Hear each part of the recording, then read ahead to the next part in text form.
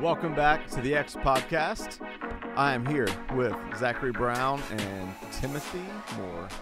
I wonder where that was going. Yeah, I was waiting for a nickname. Yeah, I almost went into Timothy LeVay, but I Don't do that. I stopped myself. Yeah. Oh, Stopped myself. How we doing? I'm doing great. How are you? I mean, it's end of February and it's about 60 degrees and sunny, so it's either apocalyptic, global warming, or I'm dreaming. What is it? Both? apocalyptic, Global warming? or you're dreaming. I just read that Guess it would have to be one of the first two because I don't think you're dreaming because it's that warm. I just read that there's a big ice shelf in Antarctica that is falling off. Like, Yep, that, and It's apparently there's a not current. There's an ocean current that's about to shift. We read about that too. And change all of the globe's temperatures. Why would that happen? That's not true. there's None no- of that's true. What? Where are you reading? Because where are you getting your news from? And there's also 30 Things are getting colder. record temperatures that were broken. Just this month. Like getting colder because it's winter. The missing winter. Of What the are we Midwest. talking about? I don't know. It's not real, so who knows? All I know is it's going to be 70 next week.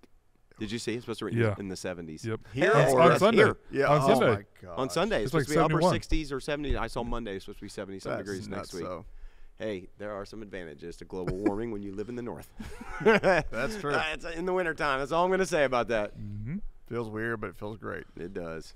Love it. Yep. 100 years from now, our Earth will be cursing us. But I saw a movie last night. Did y'all ever see Fury?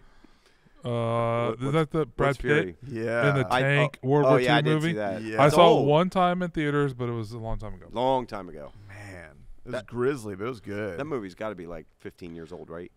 10 years old. And on the It just hit Netflix, and okay. I'd never seen it for some It's reason. good. It's good. on the span of movie stars that you'd want to maybe emulate, where does or maybe look like? Where's Brad Pitt fit? Oh, he's on number that? one. Near the very Yeah, top. yeah. For For sure. you, number one. Oh yeah, Brad Pitt is one of those Brad people Pitt that is like when just- you see him in a movie, he's just epic. Like everything he does. Okay, is so favorite epic. Brad Pitt role. Oh my! How do you do that? I don't know. Yeah, I don't know. I mean, I think Ocean's 11. Oceans. Is just I was going to say. iconic. I was going to say Oceans. but he's great at different ones because like part of me wants to say Ocean's 11, part of me wants to say Troy. Troy, he was great in Troy. Achilles. Yeah, I mean, I want to look like he looked Yeah, like in yeah. Troy, and just be as smooth as he was. It's not and, fair, isn't it? It's not. What if you could have Brad Pitt's face with Chris Helmsworth's body? Is it Chris? Is he the big Yeah. one? Is he the one that did Thor? Thor. Yeah. Yeah. But I told you. Also not a bad-looking guy. But here's if the I'm thing. allowed to say that. Is that would, weird? I would not go any of those two. I would Okay. go Hugh Jackman because What, from Wolverine? yeah, he can not just Wolverine, but he has won multiple Tony Awards for his singing ability, acting We don't ability. care about that. No, We're but just he- talking he about can- looks he You here. just can love him because he does puzzles. No, he can Yeah. sing and act, but he's also Wolverine and looks That's who just you are in your jacked dreams, and isn't it? amazing. Like, I think- Wolverine's I think pretty Thor's cool. a I'm little- not Although gonna I lie. told you, You want to be Aquaman. my first time ever seeing him was in How I Met Your Mother. No, I you think. don't. No, you don't like. He was in you there, don't- Jason. You don't like what's his name? Momoa. Momoa. You don't like any superhero stuff at all. That's not true. I'm not obsessed with it like weirdos are. Yeah, I Um, agree with him. I'm not either. But I told you, Chris Hemsworth's brother was in a Liam. great Liam. movie I saw in theaters. What was Yeah. it called? Land of Bad. Land- It was great. Ain't about yeah. Funny, little factoid. Apparently, today's episode is going to be movie reviews yeah. and which movie star you'd like to look like. When I think I told you, there's this place in Atlanta called Atlanta Fish Market, one of the best restaurants, and a girl I dated worked there. And one time she texted me, she goes, "Hey, I just got to tell you, the Hemsworth brothers just walked in, and I got pictures with both of them hugging me." And I said, "I do not blame you." I said, "That is amazing." I would want to be hugged by Thor too. I would want to be hugged. Liam, maybe But- not so much. I think they were both in Oh, I love the. Liam. Really? Yeah. I He think just they looks were like both- his scrawny little brother. That's Oh my yeah, they were both. there's of- just something about both the brothers were in the remake of the Red Dawn movie. You remember the Red Oh Dawn that yeah, came it out? just it's so hard to we talked about that before, and I'm like Yep. the original Red Dawn is hard to beat though, partially from nostalgia. Growing up watching that That was like your movie, thing. it freaked Did you watch out. the new one? Yeah, I saw it. That Yeah. was like also 10 years ago or more, Yeah, right? it wasn't it like wasn't that great. Recent. I think what made the Red Dawn in the 80s so there was a realism because of the Cold War that was going on that you literally thought we could be in war with Russia someday. You know what's interesting? Since our podcast last week on Russia, Yep. the day after we recorded it, President Biden did like the first huge round of sanctions Yeah. against In a while. Russia Yeah. in years, which I'm sure that. people debate on how Yeah. much effect that's going to have. But interesting. Yep. Okay, so all things. So Brad Pitt, Chris Hemsworth, Hugh Jackman. You guys tell us which one's the best. Oh. Brad Pitt just doesn't even age. He just doesn't He age. did, there's a Wolverine few actors literally and never actresses dies. that don't age. Okay, well, Jennifer Lopez does not age she does not age that lot. at all. Jennifer Aniston. Actually, I Also. saw a picture of Christy Brinkley the other day. You want to talk about someone who's 70 years old but does not look 70? That's someone who can age. I think no, I didn't tell you. My sister casually mentioned when I was in Denver that my niece was over at Jennifer Lopez's house the other day No, for that's just because they were doing like a music video for some dance shoot, and she was like one of the few picked, and so she literally did it at Jennifer Lopez's house. I was like, was it kind of nice? She was, yeah. Oh, I'm sure it was. Yeah.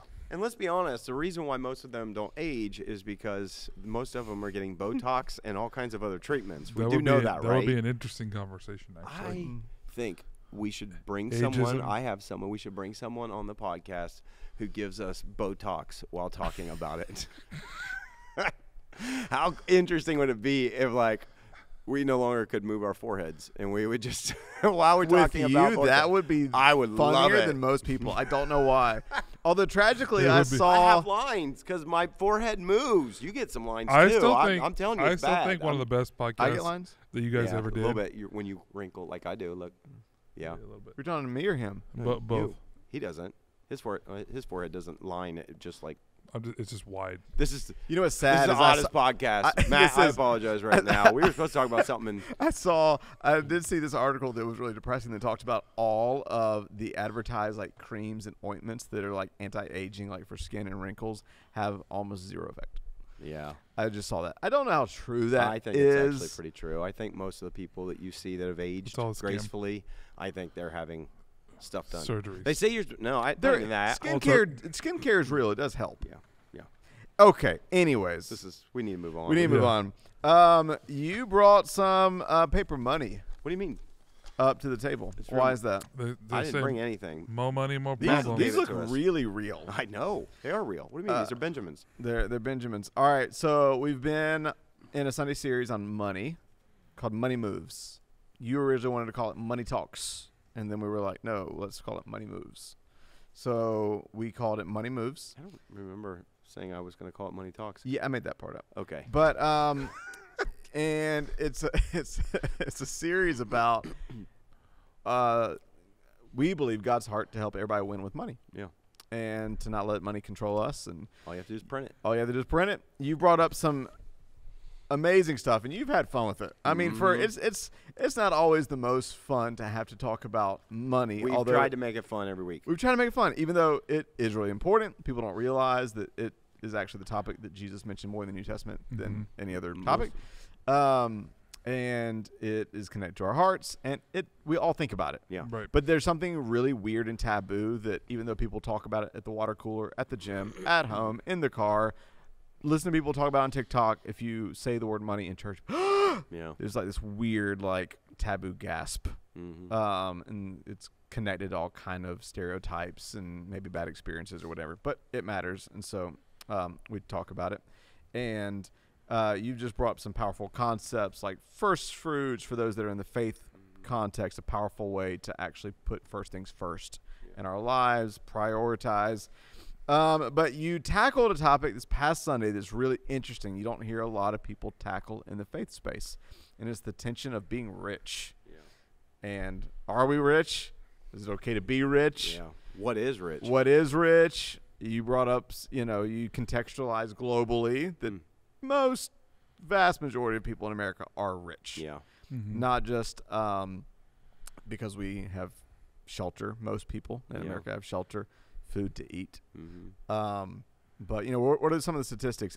If you make minimum wage in Ohio and you don't have kids, then you are in the top 97? No, you're doing better than 91.3%. 91.3% of people in the world. That's Yeah. crazy. It is crazy. And that's not a lot. What does that tell you? I mean, Yeah. that's $10.45 an hour. It's funny. I mentioned that Ohio had just raised it, because I looked it up and it said they just raised it. I didn't even realize they'd raised it to $10.45 an hour in the state of really? Ohio.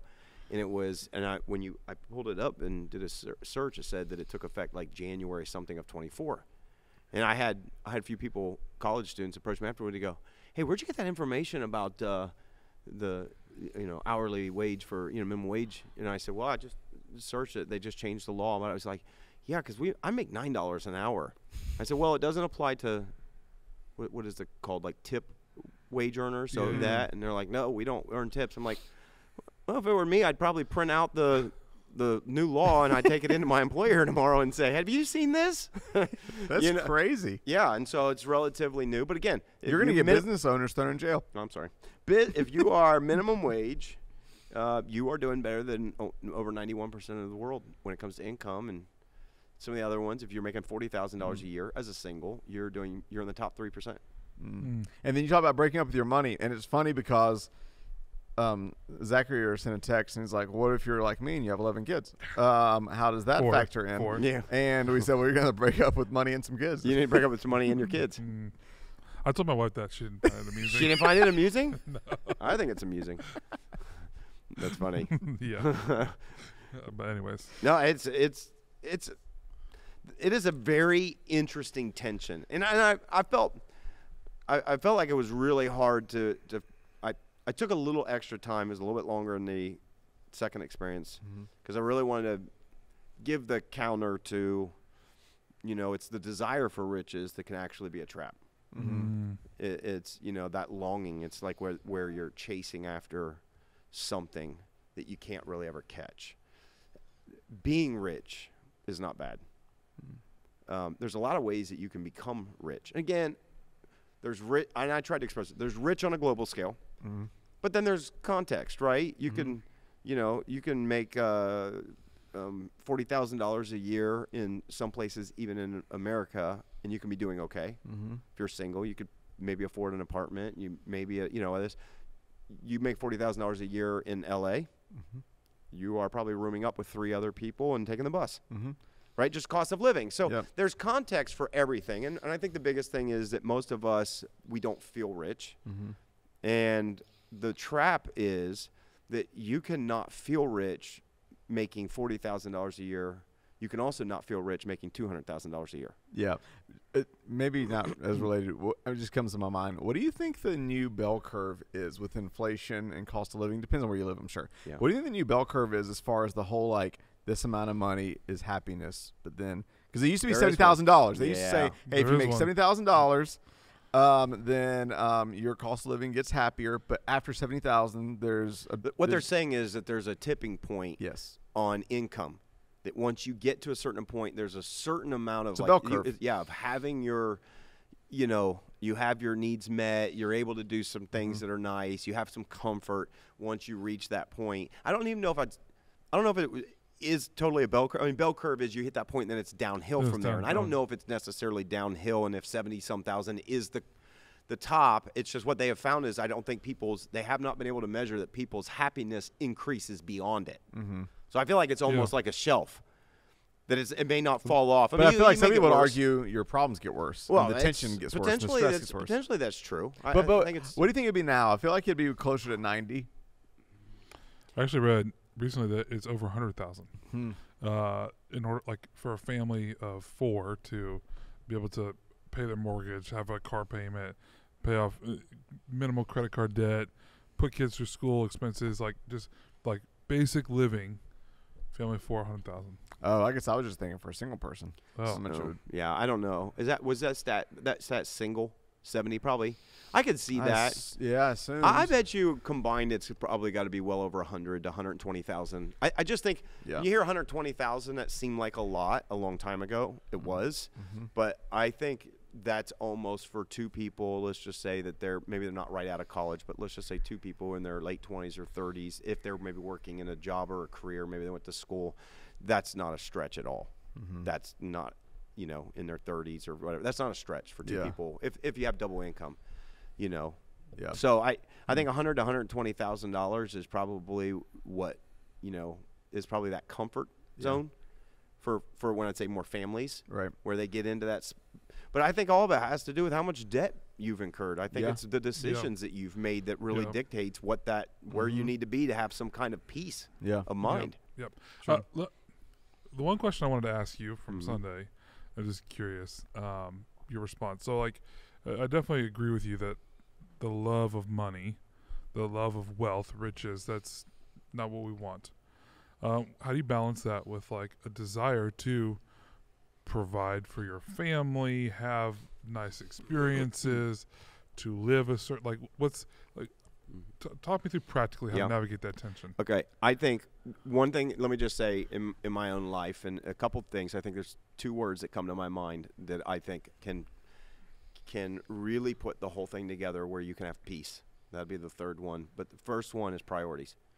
I think to me, where I have found a freedom is that when I prioritize operating the money that God's entrusted me with in his methods, in his ways, when I know that I'm giving God at least the first 10%, like that, there is a freedom that I don't stress and worry about, I'm not saying stress and worry about bills. I want to manage the other 90 well, but I feel like that practice in my life is the thing that really does remove that drive for riches. There's something about it, like it does that. Now, it's coupled with another thing, but I think priorities. There's a freedom that I feel like, hey, if we're able to earn and I'm able to make more money and I'm able to provide more things, not just for me, but I start thinking, you have a grandchild, you start thinking, I mean, it's one of the things that Lorelei and I are already talking about. I talked about this with you, and I love the idea. I think it was like your parents or one of them were doing this, my mom, and that is we want to start now, like birthdays or certain things, we want to start putting some money away in like some kind of trust thing for Cohen. And Scripture actually talks about that the real goal, I think, for every person, the real blessing is not to hand your money down to your kids, but to your grandkids. And, and so I want to think now, we have an opportunity now to start going, how do we do stuff with our grandkids? I talked to another pastor a couple weeks ago, and I loved his perspective. I don't know that we have the resources to do all the stuff that he's doing right now, but him and his wife, they have lots of grandchildren now. And they have really made it a priority with all of their grandchildren that when they reach a certain age, they take them on a trip. They do certain things with their grandchildren. And so I want to be in a position to do that. I don't think there's anything wrong with that. Here's what I'd say. Priorities matter. So if I have my priorities in alignment, I'm not going to stress. I'm not worried as much about the idea of like I'm pursuing riches. That helps. The second thing is purpose. Like I think where you really get into this is if your sole goal in life is to be wealthy, is to have a certain lifestyle, is to pursue whoever's going to pay me the most, and I'll go from job to job and do whatever because I'm just chasing money, you're going to feel lost. I think you're going to feel trapped by it. I don't think you'll ever reach it. That's that line that continues to move. But if you find your purpose in something else, and I'm not saying that doesn't mean you can't go earn a good living, but it's like business owners. I love getting together with business owners. There's a big difference when you talk to a business owner whose their sole goal is I want to grow my business so that I've got 5 people on my team. I love that I get to provide for them. I want to grow this business. I want to create opportunities for them. Like when you see versus I want to grow this big business and I want to sell it and I want to make, millions of dollars and then I want to retire and I want to play golf all the time. That doesn't sound like much of a purpose to me. So motive and purpose, I think, really makes a difference. I feel like that frees you up. But if you have the capacity to produce and you don't, I also see things in Scripture that would say that's a problem. Yeah, it's almost like a moral responsibility. If you have the power to generate motive, purpose, legacy. It's interesting. We'll talk about Dave Ramsey in a minute, but Dave Ramsey's last 2 books, one was on how to become a millionaire, which is really fascinating. He talked about how like we, in our minds, if you're far away from the mark like I am, then you tend to like almost think of millionaire and billionaire as somewhat similar. To talk about like he argues anyone can become a millionaire. Yes, he argues you really could. Any person, no matter how well-paying you think your job is, if you manage your money right, you should become a millionaire eventually. But billionaires is a whole different I would category. say let's at least contextualize that and say more likely here in America. That's what I mean. I know. Yes. I just want to Yep. contextualize Yep. it just for anybody that hears it. Just Yes. want to say it because you have to have an income to do that. And that's, Absolutely. Yep. And then his other book was on legacy. It's called Legacy. Yeah. I don't know if y'all read it, but it's really No. interesting. It's fascinating, especially I think what you're talking about. You'd appreciate it. It's Yeah. really kind of inspiring. But on that note, I'm curious, not to like pit you against Scripture because maybe it's No. just semantics, but that whole thing of like don't desire riches. Mhm. You know, we talk about it. Sounds cliche, but Scripture never says money is the root of evil. It says that the love of money is the root of all evil. Mhm. And you nuance that. And then, you spend a little bit more time in the second talking about not just explaining wealth or explaining riches, but also talking about how, if God's given you the desire and he's given you the ability to create wealth to do good, we need more wealthy people doing good. Yeah. We need more rich people doing good works. We Yeah. do. But on that note, maybe it would just be an interesting nuance to tease out. I've heard people literally say, I want to unashamedly become filthy rich so that I can do good. So kind of going back to your purpose thing, is that wrong? Like, because, I mean, their ultimate purpose is to do good, but their desire is to get rich so that they can do good. My response to that would be, number one, I don't think any of us are able to accurately measure someone else's motive. So very we have true. to go on what someone's telling us. Yeah, right? I'm saying for them. No, I understand. Yeah. What I'm saying is, you're saying, what's the response to somebody who says, I want to do that? What I'm saying is, I cannot actively measure the motive in that person's heart. That's one of the things I said in a message. I said it, I think, more than 9, but I said, this is what's so tricky about this, is I'm not talking about money. We're talking about motive. Yeah. And none of us, it's only God that knows our motive and us, our real pure motive. Right. And so somebody can say that. What I would, if I had the ability and where I would not necessarily push back, I would first want to say, why don't you show me the good things you're doing right now? Because I think anybody that says, no, I want to be filthy rich so that I can do good things, I'm going to push back and go, if you're not doing them right now, I don't think you're going to do them when you're filthy rich. True. But I've known people that are crazy generous. Okay. But want to continue to get crazy wealth. What's wrong with that? I mean, Yeah. that's what I'm Yeah. saying. Scripture also Yeah. says the generous themselves will be refreshed.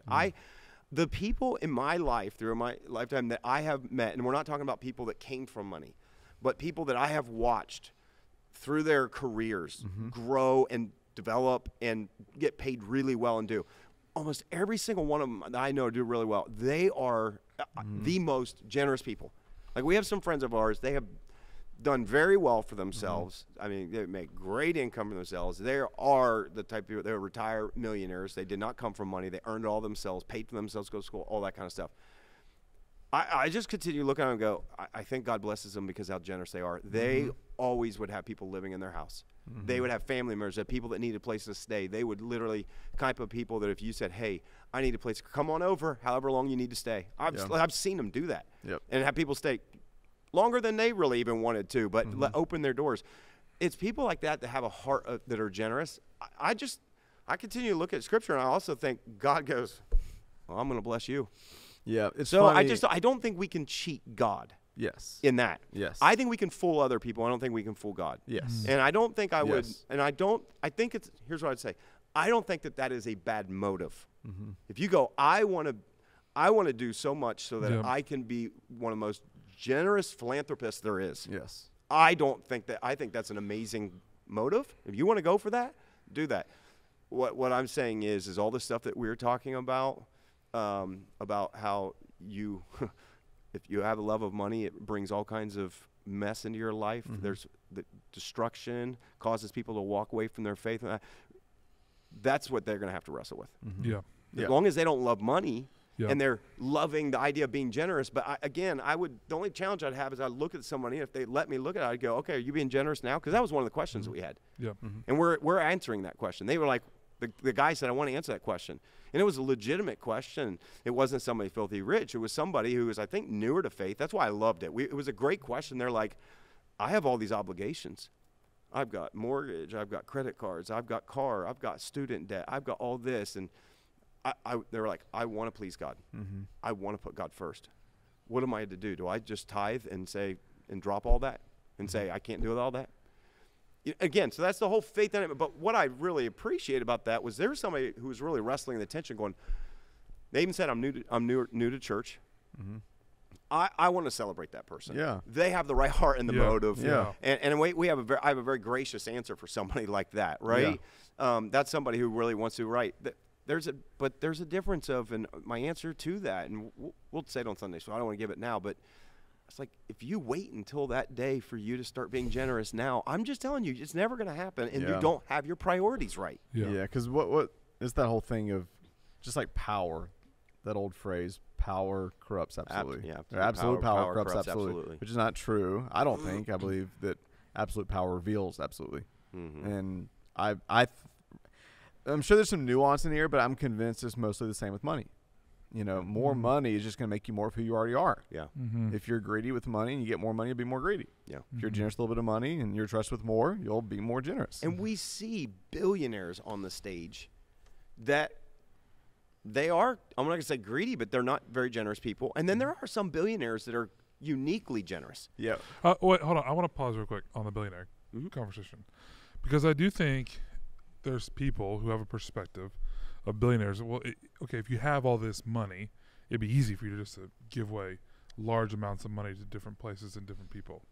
And so I'm not saying this is right or good, but I think people will sometimes devalue the money that a billionaire will give away to a charity or something of that nature.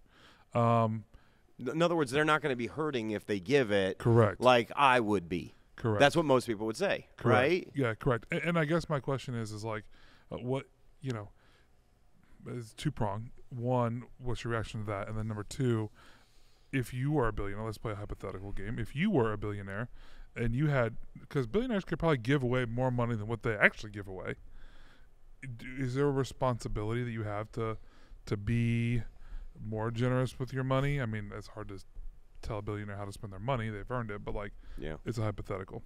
I think it's a personal thing. I look at people like Bill and Melinda Gates. Yeah. I think it's his wife's name, right? Yeah. Melinda. Mm-hmm. And they have, we're talking about billionaire, like multiple billionaire, and they made a decision that they were going to give away almost all of it. Mm-hmm.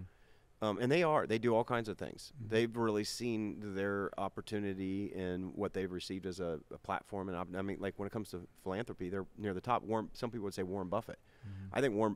I don't know all the story about Warren Buffett. I just know, I think Warren Buffett didn't want to give all of his riches money to his kids because he thought it would ruin them. Mm-hmm. I've heard that story. I don't know if that's how it goes. Mm. I think that's a really personal thing. Here's, again, I think the whole idea you asked, is it harder or is it difficult for a billionaire? I think probably in some respects it might be, especially if you're someone who earned it all. Just because I think people that have earned it all and that haven't come from a silver spoon where it was just, let's just say it's not generational wealth, but it was somebody that earned it. I think somebody like that, they come from a mindset that any of us would come from, which is, I earned all this, right? Like it's different than generational wealth. Yeah. So I think I just think it's the whole idea of reveals kind of who you are. I think you'll grow and adapt as you become a billionaire, but I think at the end of the day, you're still that person who I'm scrapping for everything, trying to get. And so I think I look at some of them and I can understand that.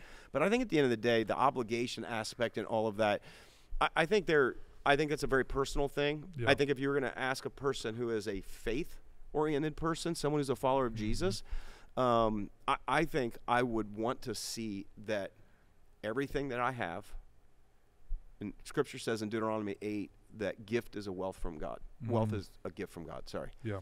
He told the Israelites, he says that when you go into the land and you're prosperous, don't ever forget that it's God who gives you the ability to earn wealth.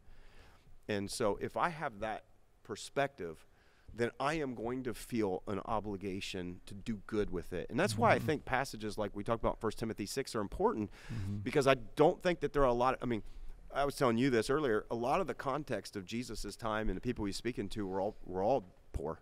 Yeah. They were oppressed and they were poor. Then you get the gospel going out and it's reaching the Gentiles and it's reaching people who have money and influence beyond the Israel, and I think there's a reason why Paul had to write to Timothy and say, command those who are rich not to put their trust in their wealth, but to do good works and to be generous and to help others in need. So I feel like, and I'll say this, I don't want to speak like globally because I think that there's a faith element. I think we can all have our own personal response, but as a follower of Christ, when I read Scripture, I would feel a sense of obligation if I'm a billionaire to be massively generous. What you said about the Deuteronomy verse is exactly what I thought of when you talked about, and I think it's a great insight, of people that have built wealth with their quote-unquote own hands. It probably struggles more. I think the question lands differently on whether it's that person or the people looking out, because the way you originally phrased it was there's a lot of people that say this. So I would echo what he said. If you're a follower of Jesus, first off, generosity has, someone once said this, generosity is way more about what you keep than what you give. It has way more to do with the level of sacrifice. It has way more to do with the level of proportionality. So I think that's all involved. But my mind, maybe it's because the conversation we had with the He Gets His campaign and the unhealthy relationship with wealth in our nation, my mind immediately goes to people who would throw stones and ask questions about billionaires. Why is that on your heart? Like my first reaction when you ask that is, that's none of my freaking business what they do with their money. Why would I be so small-minded and have so little going for myself that I want to critique? Because the bottom line is most of the crazy wealthy but crazy generous people never tell you about their generosity. They don't broadcast it. You don't know how much they give, and you shouldn't know, and it's none of your business. And I think it kind of goes back to we view people through the lens of what's going on inside of us. When we're not generous, we assume the least charitable assumptions of everybody else. They must not be generous. They must be stingy. They must be this. And I just think it's none of your business what they do with it. Why would that bother you? No, it's a good question, I think. And the truth is, none of us really know what we would do. It is a really lazy and accurate thing for me to say, well, if I was a billionaire, well, maybe if I handle my money better, God will trust me to be a billionaire and I can find out. You know what I mean? I love your point. No, it's good because I think, again, just to preface, I think there's a lot of people, especially, I'm going to point the finger at millennials and Gen Z, perhaps, maybe more, who maybe think through this lens. That seems a very socialist lens to think through. Well, let's be honest. This is almost political. It's like the difference of capitalism or someone who free opportunity to create something versus, wait, this isn't fair. It's inequitable distribution of wealth. They've got all the money and I don't. And how easy is it to dehumanize people? I think we dehumanize wealthy people about their money the way we dehumanize famous people about their character. We think it's okay to take shots at somebody because they're famous. We think it's okay to take shots at somebody because they're wealthy and make them less than human and just put them on a table to say, well, here's what you should do, shouldn't do. I think that's a great point, too. I think one of the reasons why some people, I'm going to say this, I think one of the primary reasons, I know I want to take out the whole opportunity and, okay, you have different opportunities than I had, and I understand that there's some social situations where that's inequitable. So I just want to remove that for a moment from the conversation. I think we get jealous. I think that's one of the reasons why we sit there and go, why don't they give away money and blah, blah, blah. And, we get jealous of their success. And I want to talk about not generational wealth where people are born into it. I want to talk about people who have earned it. I think one of the primary things that I see over and over in people who are really successful and do well is I see most of them are not afraid to take risks. And I think a lot of other people live very safely. I'm just talking about purely when it comes to money and business. You would be hard-pressed to find any multimillionaire or billionaire that has not taken massive risks.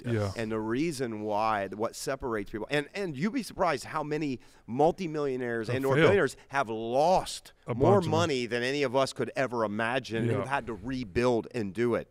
And when I hear their stories, and I'm always fascinated by it, and hear people talking about it and the mindset that they have and the way they do it, I am constantly challenged. One of my favorite, I'm recommending this at a business leader small group that I'm doing as just a fun read. I'm talking about risk. And one of my just favorite enjoyable biographies, I think it was a biography to read, was Shoe Dog by Phil Knight. And that might have been auto. Good. Did he write it himself? Maybe he did. Okay, so it was autobiography because it was by Phil Knight. Phil Knight, And when I read that, I was challenged as a faith leader of a church. This was years ago already. To go, here is somebody who over and over risked everything to live in his car, to all this other stuff, like on the edge of bankruptcy, all this, that built this massive empire, and none of it would have been possible if he hadn't taken the risk that he had taken. Yep. Yeah. And I wonder how many of us, can I just speak to even pastors and people in a faith context who should have all the reason in the world to have massive faith because of the one we believe and we trust, and say, I'll build my church, will be afraid to take any kind of risk whatsoever. I love it. Because we could fail. And so then our self-esteem tanks, and it's easier just to feel jealous because we don't think we can do it. Yeah.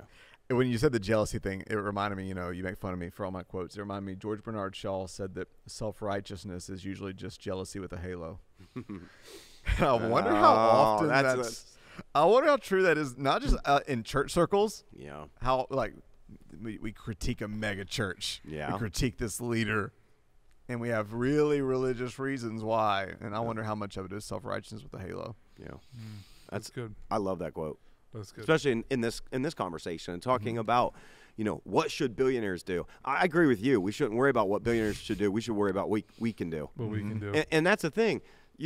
There is I try to sometimes remember this, but I think about the impact the church could have if people who claim to follow Jesus would prioritize giving God the first fruits, even something, even if it's tithe or this. I mean, if every follower of Jesus really did believe in that, in the tithe, and did it, I mean, no church would have debt. We could eradicate poverty as a church globally, worldwide. The things that a church or any church could do would be unimaginable, and you don't need billionaires to do that. Nope. Like, we think billionaires are the ones that make the world go round. Whoa. No, it's the billions that make the world go round of people. Yeah. And so we think sometimes, what do I have to do? How much can I make a difference? Well, when there's thousands of people and they give You a can make a tithe, big difference. that's worth millions. What was it? It was staggered by the stat you gave one time at some event that, like, if everybody gave a tithe, here's what could happen. Yeah. Tomorrow. Yeah. Those stats are out there. It's I mean, especially crazy. globally. Like, In poverty, in world hunger, like 10 times over. Like, Yeah. There's so many things it could do. it would it'd change the world. It's crazy. Generosity does change the world. And I think it's an incredible motive. In fact, one of the guys that is going to be speaking this weekend, I don't want to steal what he said about his purpose, but it was connected to generosity and how much he can give. And I think that is a beautiful purpose. And if that really is your purpose, and I hear people like that, you know what I think to myself? I hope God blesses that person with a ton of opportunity and a ton of money. Well, you told me about a conversation you had. I won't go in detail. That reminded me of a conversation I had a few weeks ago with some of my friends. It also reminded me of the conversation that I had. yeah. You don't even know what it is. Yeah, exactly. I had lots of conversations. But this guy told me, he's like, he looks too cool, and it just makes me mad because he just looks so cool and has the coolest family and is brilliant.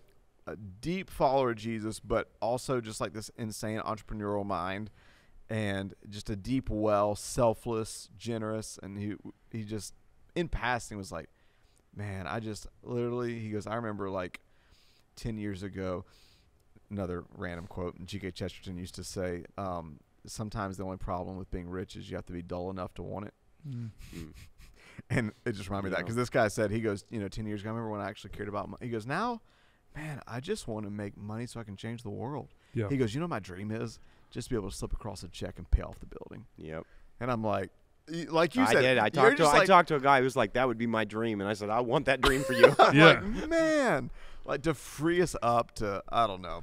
Okay, so I think what you said was great. I think there's a lot of gold in there, especially as someone who, is connected to Gen Z and spend some time talking and having conversations with them there.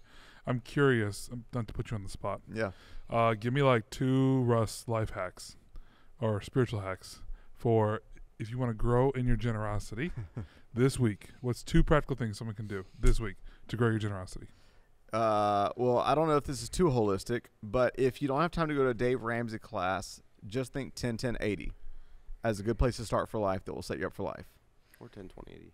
What is it? Or 10-20-80. 10-20-70. Go ahead. I know what you're saying, Yeah, but yeah. there's another model that I've also pitched before. It's 10-20-70. Yeah. So to keep it simple, 10, 10, 80, because you'll probably remember that more than you will. Yeah. 10, 15, 19, 24, No, 7, 7. The 20 was from Scripture. It was the story of Joseph. Yeah. So That's where it was. Okay. Well, he'll ask you Fight, next. fight. So, God. I don't trust Dave Ramsey when it comes to Scripture. So this wasn't Dave Ramsey. Oh. This thing was Randy Alcorn. 10, 10, 80. First 10% pay God.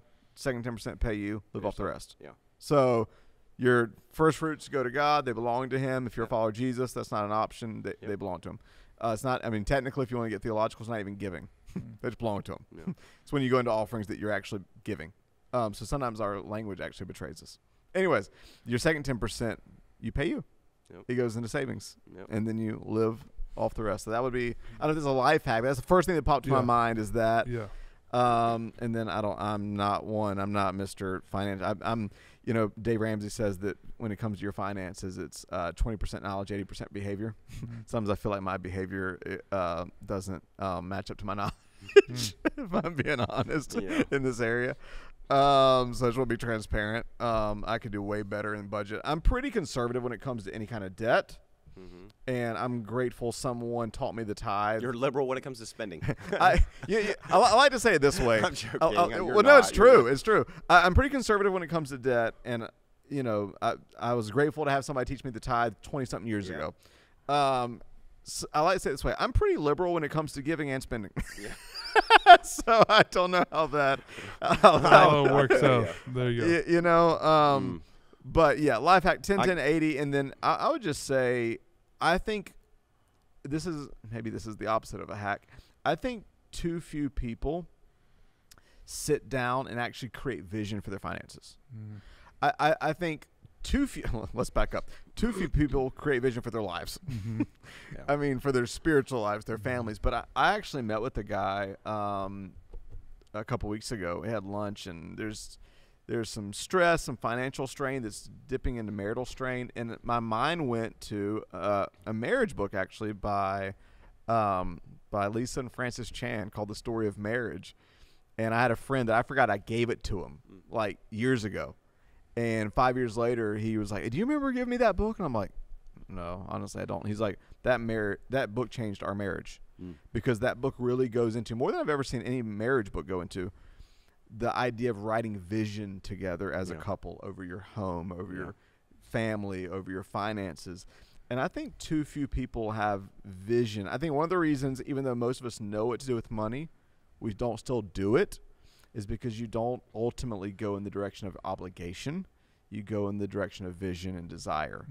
And I think too few people actually sit down and say, what vision do I have? Yeah. If you're a single person, if you're a married person, so I don't know if that answers at all. It does. Do you have any? Yeah, I could give you some actual tips. Yeah, give me some. So that was just some life advice. He didn't give you any actual tips. Give me like life hacks. Tips to become generous. To right now to start doing it. I can give you some more practical ones. I think we do not ever think of this, but you should start saving to be generous. I think most of the time we're trying to be generous out of margin that we don't have, and we don't have margin because most of us don't live with margin. So I think the first thing I would do is I would start today and create a savings account for generosity. So that could be as simple as, and I have a lot of weird, I want to say, weird views when it comes to saving. Like I believe I have multiple accounts. I have like 5, 6, I don't know how many different places. I'm not even sure where they are anymore, which is not true. But I have multiple different automatic withdrawals out of my account every time I get paid. I have emergency fund money that goes. I have a general savings one that goes over there that we use for general things. We'll use for vacation stuff. I've been saving for because I have a wedding right now. So I have one that goes to wedding. I have one that goes to that had gone towards some college that we've tried to save over the years. Not a lot. It hasn't been a lot, but I have one that goes toward a dental fund. I have one. So I believe very much in saving for a purpose. And the reason why a lot of people hate saving money is because we grew up being told you have to save your money as kids. I actually think it's a detriment to our kids when we force them to stick money in a piggy bank and we just tell them because you have to save it. Now, I understand the practice in itself can be good. This is one of the things I said, and I might come out on Sunday. I think a better practice is, and I think it's good to teach your kids about saving. I'm not saying that. I think you teach your kids about saving for a purpose. That changes things. Then you actually want to. And so you to me, I would do that so that when my kid is 12 years old and they're going, I want a new Xbox or I want a new this, you go, okay, well, are you saving for it? Have you saved for it? Or you forced them to save money when they were little and, okay, let's put half of it aside, half here, whatever things you did. You say, go get your piggy bank out. I'm going to pause real quick. Yeah. In the practical life advice, if you're a parent trying to teach your kids generosity, would you give them allowance to give them I a don't give steady allowance. source of? Nope. You don't do it. Nope. I didn't get an allowance. I don't give an allowance. Why? Because my parents gave us an opportunity to earn money. Why would you just get free money? Well, who's going to do that in life? What are you teaching your most- kids? most What are you teaching people- your kids? You most- go, hey, you breathe. Here's $10 a week. Most people would connect allowance to some sort of like household Okay, well, duty or chore. Well, don't call it an allowance. That's my Income. parents didn't. What they did for us was we had a board. You're on 10 today. I'm serious. That they did for us. We had a board, and we would have all these different household chores that we could do. You were responsible for your room. If you wanted to back then, you wanted to vacuum, $2. You wanted to clean the kitchen, $3. You wanted to mop, $3. You could make $20 to $25 a week if you wanted to. If you want to do work, you don't want to do work, you're not getting money. I think it's a terrible thing to teach your kids that you're alive and you're breathing, so here's $20 a week. I'd never do that. I told my kids, even when they were younger and they want money, I'm like, well, you can earn it. There's a job. I remember at one point, I think it was Audrey. I don't know if it was Lord. I can't remember. I literally at one point, they wanted money. Oh, we don't want money. We don't have any money. All right, well, I'll give you an opportunity to earn money. So I wrote up a contract. So there's your job contract. Again, when they're younger, you do this. Make your bed every day. You make your bed every day, that's $1. Whatever. You have $5 at the end of the week. So I want to teach my kids a proper management and understanding of money. So when they earn that money, then I'm going to talk to them about, okay, now here's what we do. We give to God first. Why? Yeah. I'm going to explain that to them. Second thing is you should save. It's good. Why do you want to save? Because there's going to be some things that you want. Yeah. I think that's the problem. We don't give kids a reason to save for something. So then they get older, and then it's like life comes, and they hear a preacher go, you ought to save. It's, I hate saving money. All right, Zach, now I'm going to give you some actual tips. Well, hold on. I didn't get to the real tips. Give me So, the- okay, give me the real one. quick tips that you can do. One of the things that, again, you can use it for different purposes. Set up an Acorns account. Oh yeah. Right, Yeah. let them take off. So we don't do it necessarily for giving. Well, we do it for giving actually. We do it for helping to give gifts to people at Christmas time. That's what we've typically done. It's just a small little something on the side that we won't miss. So they do the roundup. They draw that out every week. We also said here's $5 every week. That's it. It's not a lot. Something that you go get a pizza. You're going to spend more than you did on this or whatever. So it wasn't a lot. By the time we get to the end of the year, it's usually worth somewhere around $900. We're not looking at it. I don't get in and check it every day. I don't even check it. We'll literally come up around Christmas time. We'll go, oh, how much is an Acorns account? Because we got my Christmas stuff. Oh, $900.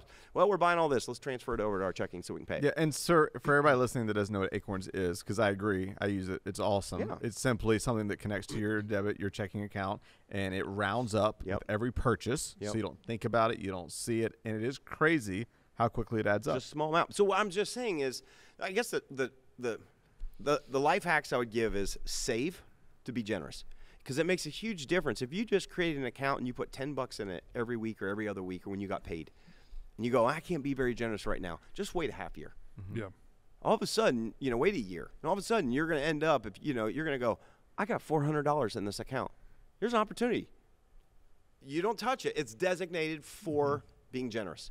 It's good. That's beyond what I would do for the tithe or this. I would do that. I think that there's other things about being generous. I think you could, something I would try to do, I don't have it on me, is I would always try to keep like a $20 bill on me in my wallet. I don't do a whole lot of cash. I know you guys don't, probably you don't, and I almost never spend it. Like even if I go to the store and something's $12, I use my debit card or whatever, I try never to spend it. I always wanted to have cash just in case there was ever, my kids would say, oh, I need money. They got to have this at school. I'll be ready. But also, I always love the opportunity that if I see somebody in need, that I have a $20 bill or I have something in my wallet that I'm not thinking about. It's not watching my account. It's money that I pulled aside that at any time I see somebody I could give. Yeah. And you don't have to, it don't have to be a lot. You could just be, you were going to give your tip to your waiter or waitress, and you hear they're really going through something, struggling, and you can put a regular tip on the bill on your credit card or your debit card, and then you can pull that $20 bill out and stick it on top of it. Yep. That's cool. No, that's great. One thing, because when you talk about saving, I love that idea. Saving to be generous. That's, by definition, you're saving for future generosity. I mean, that just, to me, triggers a life hack for your regular generosity would be to generate automatic what do we call it? Automatic giving. Yeah. Schedule your giving. So if, if you're in the charity. church, if you're in the church world, and it's like a struggle, you're like, to get in the habit or to remember.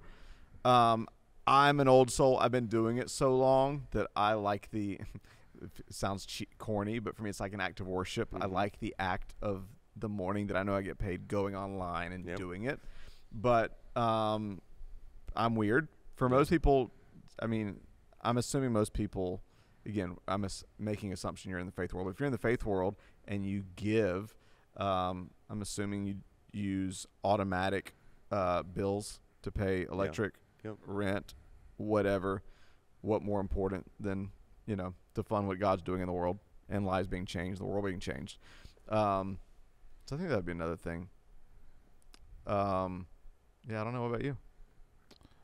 Well, those are all really good. I think one thing this is something that we have told young couples who come through and done premarital counseling with us, and this is something we try to do. And listen, we're not perfect at this, but it kind of goes back to the communication vision piece. But I think involving both husband, wife, partners, and spouses in the conversation around money, I think helps. And I think for us, I resonate with the vision piece. So we'll get together once a week and we'll have like a finance meeting where it's like, okay, what are we spending our money on? How are we planning out our budget? And I think it's doing this so that we are trying to create the margin so we can do it. So I think that would be the next, what you're talking about, the saving for generosity, budget. That's the next step for us. But we're even being intentional in terms of like, okay, what are just the good money habits that would create the margin in the space for it. So I don't know if I have you guys are much better in terms of that. Oh, I don't know. One thing in terms of vision though, another thought too is if you're a goal person, a lot of us have like these financial goals of what we want to make. Yeah. But another powerful concept is giving goals. I've talked, it's funny, what was it Francis Chan talked about forever ago? He set this goal of, and this before he wrote his first book. He's like, we want to give $1 million this year. And they felt like that was a God thing that they felt prompted. We want to give him. He's like, we don't make $1 million. How are we going to do that? Yeah. And then Crazy Love came out, became this crazy, iconic hit, and he made $1 million. And it was like, okay. And every year they decided to up their giving goals, and it was crazy. It's kind of the opposite of what most people do. And from their giving goals, the money came and would flow. And I was just always inspired by that. Let's go. The one Our goal was $10 million this year. There you go. I knew that was coming. the one other, I guess, practical piece. Can I steal someone else's goal and put it in there? You can. Let the generosity of God flow from my goal. Flow from that. I like that. I know. I'm with it. The one other practical piece I would say, and I think this is just because I feel like my wife and I were kind of coming out of that young season of our life, and it wasn't too long ago that we were okay, how are we gonna pay for groceries this week? Like, what are we gonna do? And figuring all that out. But I think if you find yourself like, I don't know if I have that margin. I don't know if I have that capacity. I don't maybe earn a ton to have the extra 20 to carry around. I think you talk about keystone habits. Like, you can cultivate a spirit of generosity without actually giving money. In a way that I would say, like, so if you're a young person and you're single and, okay, how do if someone needs help, I'm going to volunteer my time to go and help them generously. And, like, be able to, to give of yourself in that way. I think that can be a way to start to cultivate just a sense of giving and helping people out. I think that's a way I would encourage someone to grow that. I sense pushback with you. It's not generosity in terms of money. It's not generosity in that term. As in the term we're doing. I think it's still great. I think it's still great practice. I just cut that from the podcast. Hear that, Matt? Get rid of it. What? It's fine. I can take it. No, My favorite moment What? of podcast history What? was that great little pat on the back. No, it's great. no, It's good. no. Hey, good try. I'm just I thinking think through the lens of people. No. Well, okay. Here's what I would say to that. If I it's was- not I time, wanna say- treasure, can I say it? talent, Can I it's say not it? generosity. Can I want to speak to it. I had somebody that's young, who is brand new in his faith that came up and said that very thing to me this past Sunday. This is gonna be good. And this is somebody who really does like want to be generous. I mean, we're talking really coming to faith, and it is awesome. We're seeing it. And he was like, I don't have a whole lot of money right now. I can't remember the whole scenario, so I don't know if he was like, I've got some debts or this and that. I don't even think of that, but he was like, I just don't have a lot of money right now to be generous, but I always try to be generous with my time, and I'm trying to serve and help people. And I said, that's awesome.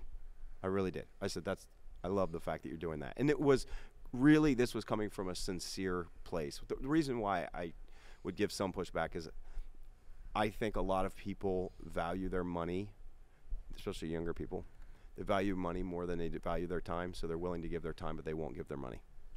I just push back on it here and there when I can, because I have heard that excuse over and over and over again, and usually it is speaking to someone who's mismanaging their money and saying, I don't have the money to give. You can be making minimum wage and give something. I'm not saying that that's someone I can give a tithe or this or because of whatever, then they don't maybe trust that. And so I just looked at him. I said, I love the fact that you are giving of your time. I said, if I could just encourage you and challenge you, because he actually wants to give financially. Like he was like, I'm hoping to do this, and I want to be able to give financially. I said, that's awesome. Can I encourage you?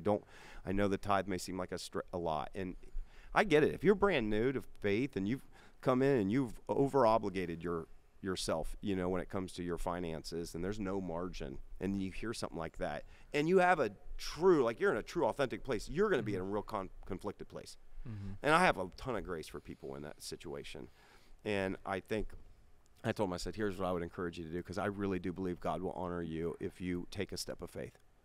And I don't give this advice necessarily all the time, I broadcast it, whatever, but I said, look, I would pick, even if it's a small percent, I would pick something that maybe feels like a challenge or a stretch to you, and I would just test God, as Scripture invites us to do with the tithe. I said I would test God with it. I would do something like that and just be consistent. And I said, watch as you manage your money and you see what God will do in there, you're going to see that you actually were able to do it.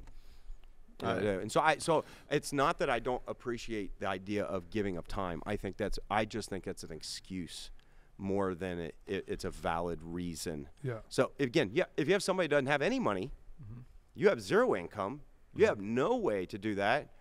I think the idea of being generous with your time is huge. Yeah.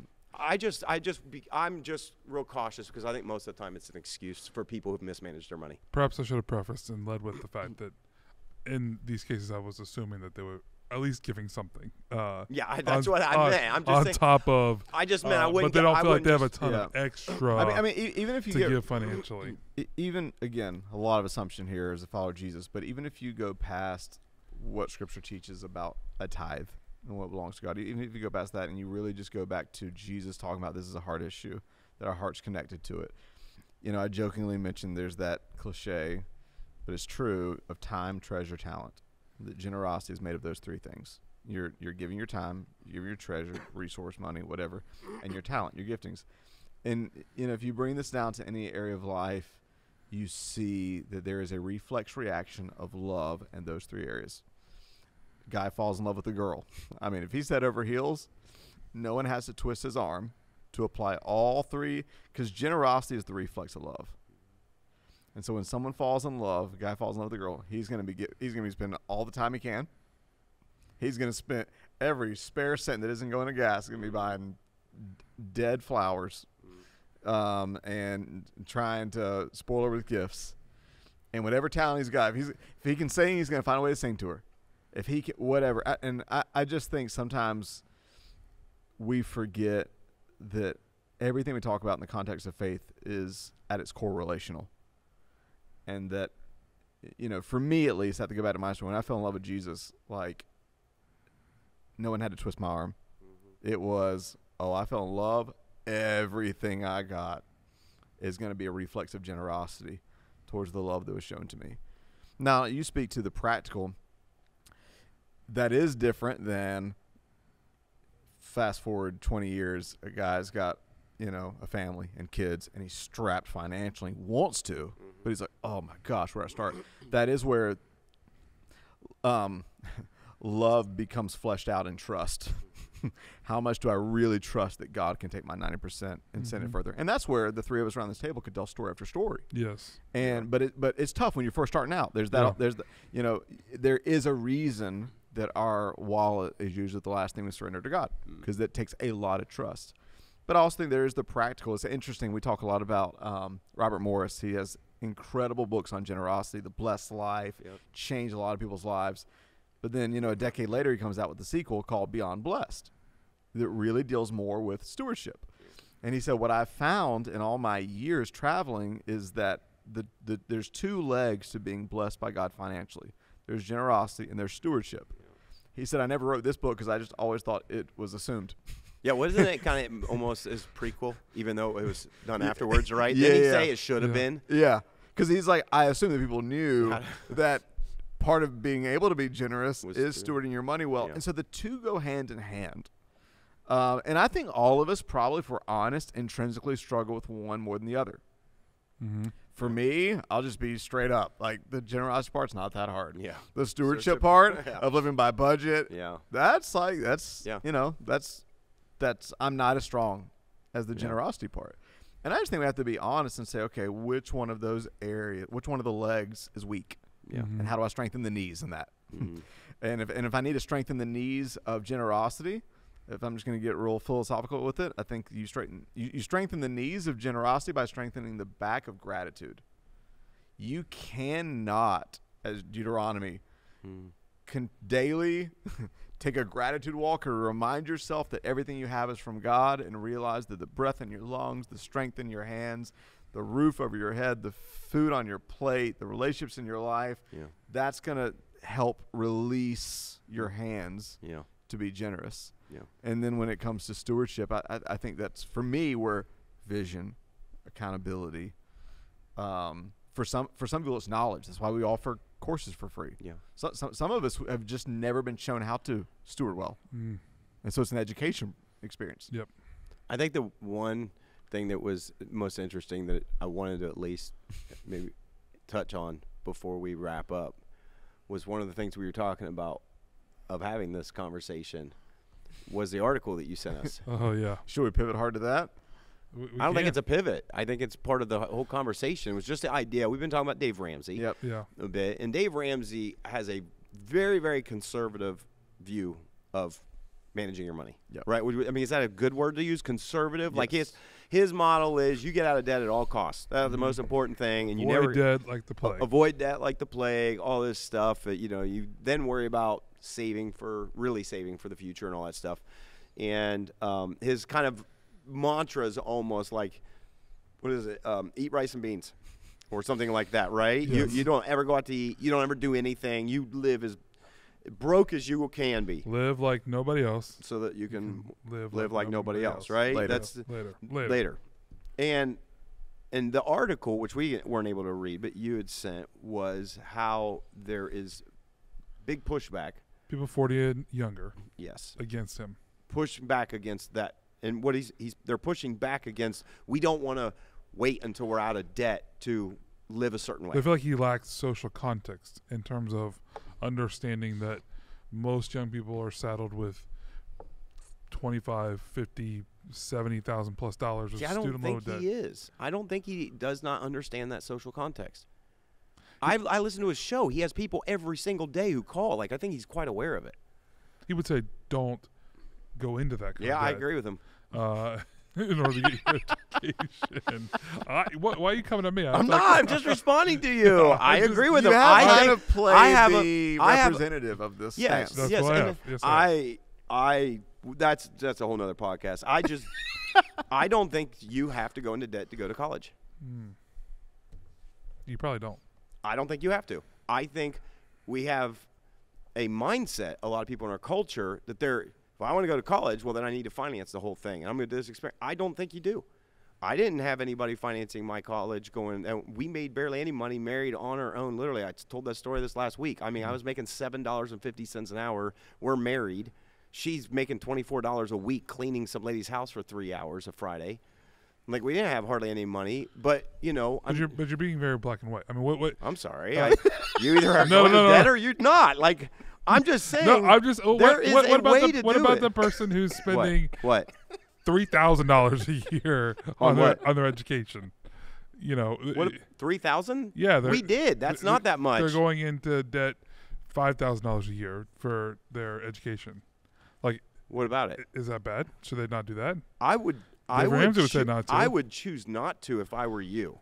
Yeah. I'm not saying that you can't. I've already paid lots of money for my education. I think there's some personal pain involved. I think there's a whole lot of scenarios. So here's the one thing I think I can kind of empathize with the comment or the position of the people in that article. Mm-hmm. I don't think there's necessarily. Can I say for the people that this was not my position? Yeah, I know. I know you were representing it. But kind of. But yes. I said that I kind of agree with. Okay. I understand the way, because we didn't get to the other part. The way he presents stuff and the way he comes across is very harsh in his approach. But I think he does that on purpose. I agree. I think he does it on purpose because everybody's been coddled so much that if someone goes, well, I think maybe you shouldn't or not, he's going to go, no, you're stupid. Okay, here's the problem, though. And he says it like here's that. the problem, though. You're stupid. And he's your southern grumpy grandpa giving folks the advice. And I've told you this before. You're saying it doesn't motivate people to hear that? Yes. Like any coach, any good – okay, I'm a football player, so I'm going to relate back to coaching. Any good coach is going to come alongside a player and understand how to motivate them and how to speak to them and coach them in a way that they receive the feedback and apply it to whatever craft they're doing. So if you're a communicator and you have an important life principle that you're trying to communicate to an audience, how do you come alongside that audience and communicate it to them in a way that... Here's where I disagree with that. I don't know that I agree with you. Yeah. I really don't. I actually... Money is an emotional thing. Yes. And I think there's a reason why he has to be that way because most people will not hear it. Yeah, people only respond to motivation. Now, obviously, there's some people that don't receive from him. I think if you were to ask him what he's doing, I think most of the lessons he's extremely motivating and encouraging. Like, you could do this. Go free yourself from the gazelle. He's literally screams and runs on stage like he's a football coach. Yes. But I do think he believes, I think is what he'd say, that there is so many lies about how to handle money that have been accepted in our society. The delusion is so thick. The lies have been so repeated. The deception is so ingrained that he has to come with a sledgehammer to destroy it and wake people up. Yeah. I definitely agree with you. And some people get their feelings hurt. Is that what you're saying? They do. They do. Well, yes. I actually, here's the thing. I've never been a huge, I've gone through Dave Ramsey's stuff. I thankfully have not in the way that he has, but generally have applied those principles. I credit a lot of that to my parents were really amazing examples of it. Never lived in debt, didn't make a lot of money. But I mean, even like they've told stories, and again, I've never forgotten is, my mom came from money, kind of, like I was talking about on Sunday. My mom came from, people that had wealth. My dad did not. They were poor. And so I think the value of money is interesting when you grow up in a different, environments and contexts. And so they get married. My mom's like 19, dad, right? They're about the same age. They brand new get married. And they end up getting a place to stay. And my mom says, okay, we need to get furniture. And my dad goes, yes, we do. He says, we have $800 to furnish their whole house. Wow. This was a long while ago, but it still wasn't very much money. It was something like that, $800, something like that. And she was like, what do you mean, $800? He's like, we have $800, gosh, we need to get a couch. We need to get a table. We need to get this. We need that. We have $800. She's like, we have a credit card. We can just go. He's like, we're not buying anything on credit. And again, the way he grew up and lived, there was no that. And so they made a decision early on in their marriage. They were like, and my dad won that conversation, and my mom's grateful that it did. And he says, no, this is how much money we have. We have this. We're going to use this. This is what we're going to spend. And so that really set them on a course where they just never went into debt. I mean, they still to this day. I mean, every car I've ever known that they've ever owned, they pay cash for. That's so antithetical to the way people think about money today. I understand it is. But let's look at how the world is right now when it comes to money. Oh, they're the stats are drowning in crazy. debt and they're miserable. Credit card debt is higher than what's ever been in America. And so it might be antithetical, but it's the whole argument. Live like no one today so you can live like no one tomorrow. Like, for real. Like, it's like we sit there and we kind of go poo-poo that because I don't get to go enjoy life the way I want to enjoy life right now. But are you really enjoying life? Like, there's no vision. There's no. I mean, not to sound old-fashioned, but it is that kind of whole thing of, like, be weird. Yeah. Like, if you want to live, I mean, it is weird to not go in debt, so be weird. It's weird to wait till marriage and keep yourself, be weird. No. It's almost like that thing in every area of life. To live well is to be weird. And to be fair, I just want to say we don't ever have no debt. We have a lot of times we'll have a car payment. So this was an interesting dynamic for us because we had no car payments. We had old cars when we were married. I always had that picture in front of me of you pay cash for a car. And yeah, that was an example they cited in the article. I forgot to mention that. Was car, like, people. Yeah, I'll be honest with you. We have not paid cash for a car ever. Yeah. Now, we never usually carry more than one car payment at a time. We buy a car that is used. Not because I have anything against new cars. I'm too cheap. The 20% depreciation, driving it off the lot, I'm going to let somebody else take that depreciation. So we've always bought 1, 2, 3-year-old cars, almost always. And we'll buy one car and we'll keep it for 10 years. People think they're crazy. My wife's car is 217,000 miles on it, and it is over 10 years old. It's 11 years old. People think we're crazy. My last car I had was over 10 years old. We will buy it and drive it forever and fix it however it needs fixed. But I remember, that model was in front of us was like, you don't, Don't go pay, into debt. don't go into debt. And I'm thankful for it. Over the years, for the most part, we've never gone into debt, credit card debt. We don't have student debt. The only debt we've ever really had is one car. That's all we've ever had. And there's some seasons we have none. But we're 20 and 18. We're married. I'd say 21 and 19. That year, my parents leave the country. Her parents leave the country literally the next year. I mean, we're 21 and 19 years old, living on our own, making $20,000 a year. And when my dad left the country, my free auto mechanic left the country. My dad was an auto mechanic. So it was like, it makes sense. He'd buy cars that were older and used, and he could keep them running forever and fix stuff for cheap. And it was great, And he would help us when we needed to fix stuff. And so we could keep our cars running. One time I had a car that I bought, wasn't a great car. Died. He helped me rebuild the engine. So having that is a huge luxury or benefit. We didn't have that. Yeah. I'm like, I don't know this much about cars. So what did we do? We went out and bought a used car for her when she graduated because she had to drive 40-some miles across town, and I wanted her to have something safe. So, again, I don't love that, but it's a practice, and we've managed it well. I've got a car right now. My current car I bought 3 years ago, almost to the day. It'll be paid off in 4 months. We paid extra on it. I was mad when I got a 3% interest on a used car. There's like 3 or 3 something. Back when I bought it, I was like, wait a minute, everybody's like 1.9. Why am I paying 3%? So that's the going rate for used cars. I bought a used car. I said, all right, fine. I pay extra on it. I make the payment every week. There's so many things that you can do to save money. It's just it's dumb. We could talk about them forever, but we're coming up on time. I will say we're beyond time, so we could just sit here and talk about financial stuff forever, and it's probably boring to people. I will say, Miss Joy Hughes, our old accountant, she told me my first year I moved here. She goes, "There is no one better with finances on earth than Tim Moore." That is not true. And you are one of the most intentional and frugal human beings I've ever met in my life when it comes to money. I've had to fight frugality my entire life. It really was. It came from my dad's side. They're cheap. Is any of it nationality? But a lot of it, no, it wouldn't be that. A lot of it came from my dad grew up with nothing. Mm-hmm. Yeah. I'm going to say nothing. They were pretty poor. Mm-hmm. So when you grow up in that environment, you treasure everything. They weren't Yeah, They were frugal. That's what my dad is. So I just didn't pass down. I I'll never forget one of my favorite memories of my dad was when randomly we were in Iceland and we ended up going to this one restaurant. It was one of the best meals ever. But for whatever reason, it's one of those. You ever just have those random conversations where you just go deep, deep conversation, and he just walked me through stuff either I didn't know or I'd forgotten about. Growing up in the area he grew up in, like how this has formed the way he thinks about money, because he's very frugal and it isn't. Yeah, you're right. How you grow up really forms you. Yours just became hereditary. Well, and my wife, my kids have got it, and so my wife was a good counterbalance. She's not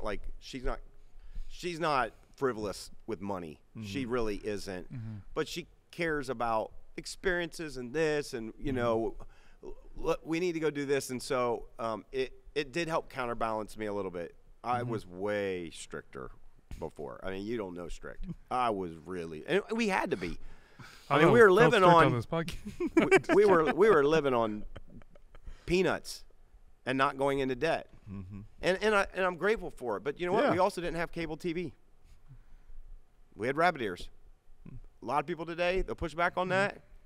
I'm going to be in debt, but they've got internet bills, YouTube TV. They got their iPhone TV, with all every Netflix. I got to have every streaming service. I have this. We didn't have that. You did not have the money. Oh yeah.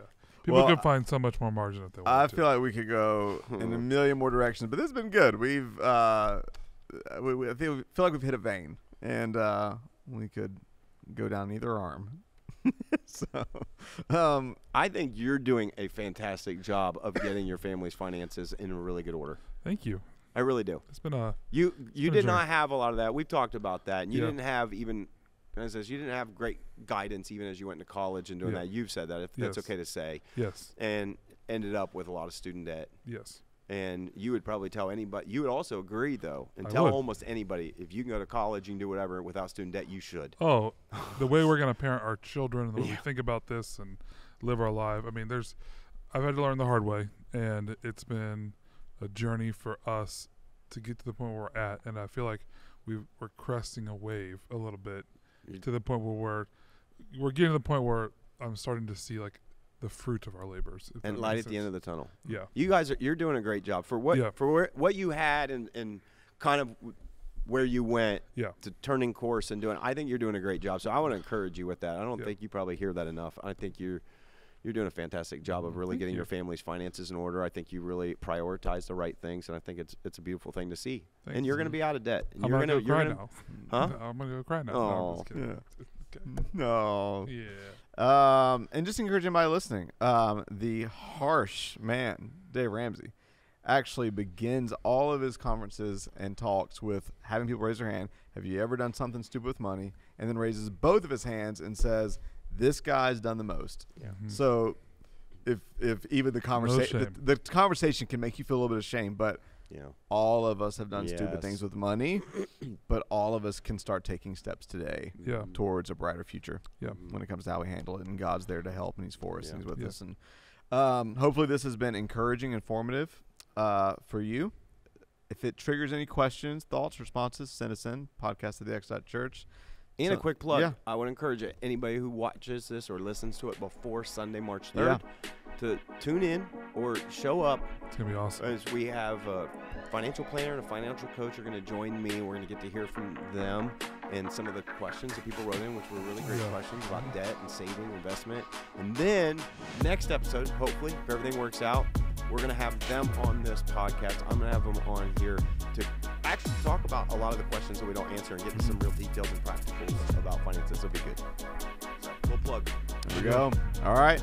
Until then, we'll see you next week.